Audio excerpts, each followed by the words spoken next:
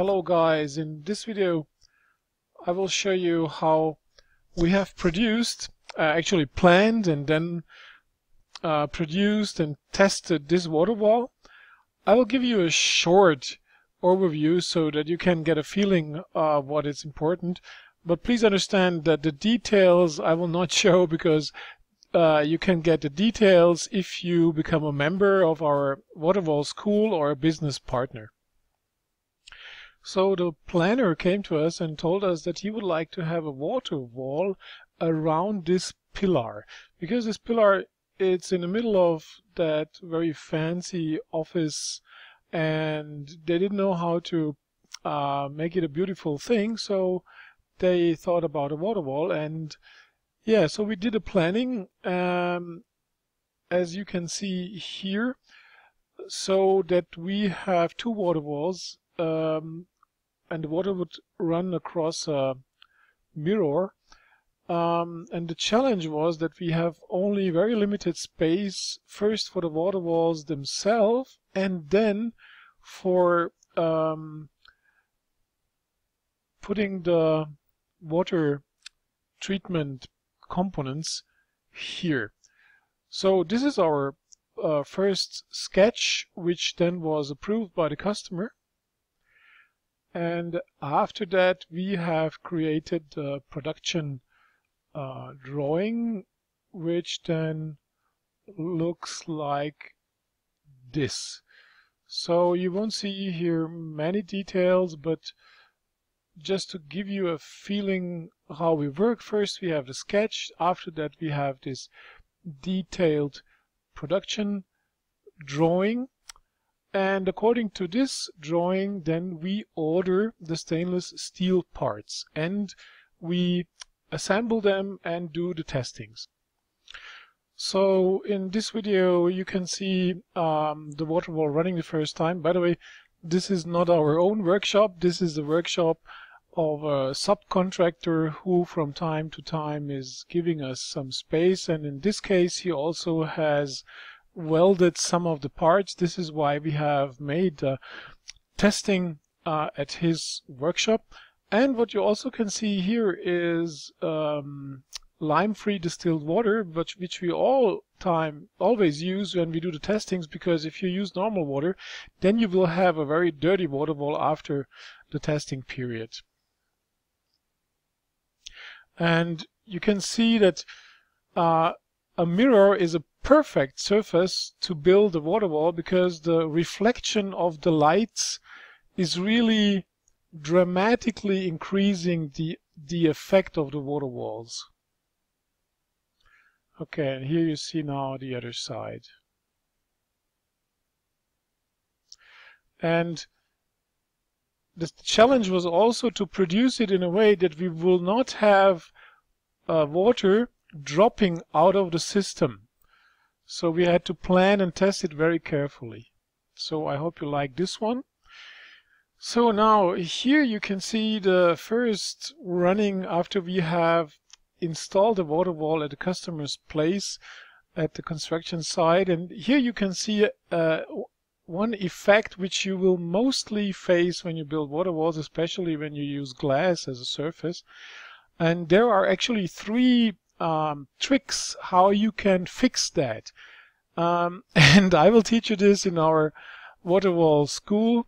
If you become a member or if you buy a course, then I will show you how to fix this trick. Actually, I think this is pretty good explained in our Glass Waterfall Mastery course, because if you don't know how to fix that, then actually your waterfall is not going to work, because you know the water is getting together down here, and then you get water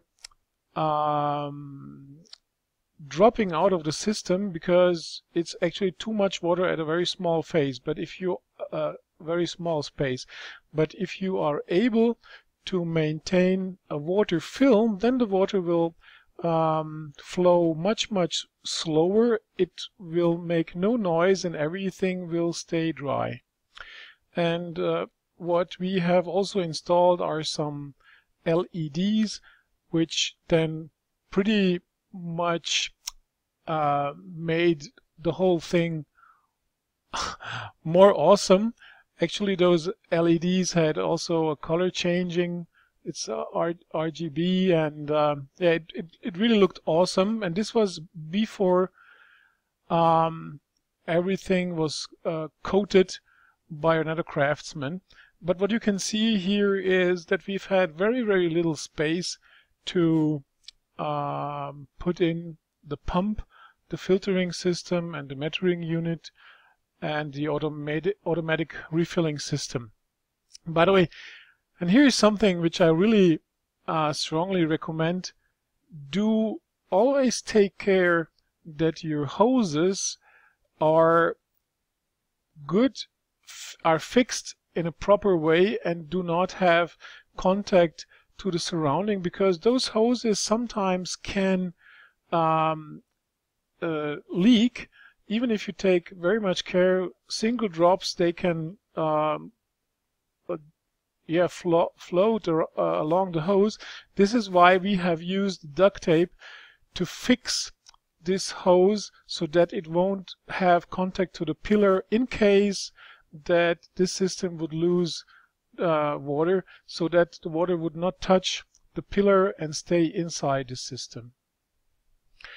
Okay, and now here you can see the work of the carpenter who has faced the whole water walls and water technology in a quite pretty way. So here is a kind of a desk, and here you see the small thin part of the water wall, and here you can see the big water wall at the back side, and here at this area there is a kind of a waiting area, so when people come there, then they can sit here and they can enjoy the water wall. So actually a very, very impressive and yeah, nice installation with some challenges.